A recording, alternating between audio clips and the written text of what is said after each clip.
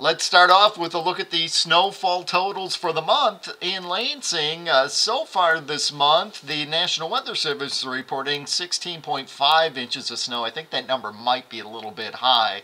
Normally at this point in the month, it would be just shy of 9 inches of snow, and you can see where the totals stand for the season.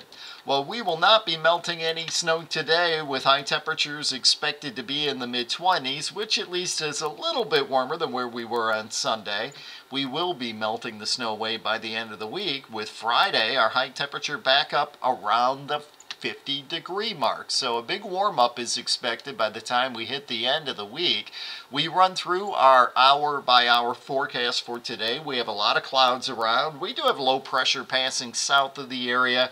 This computer model not showing it, but I think there is at least the chance that we see some light snow or flurries in the area today. Now we go through tonight, there should be some breaks in the clouds, and then during the day on Tuesday, a rather quiet day with a mix of clouds and sun, and we do warm temperatures back up into the upper 20s. Notice winds will be out of the southwest as we head throughout the day on Tuesday. Well, here is a look at the predicted snowfall today, and again, anything we see is not expected to amount to much.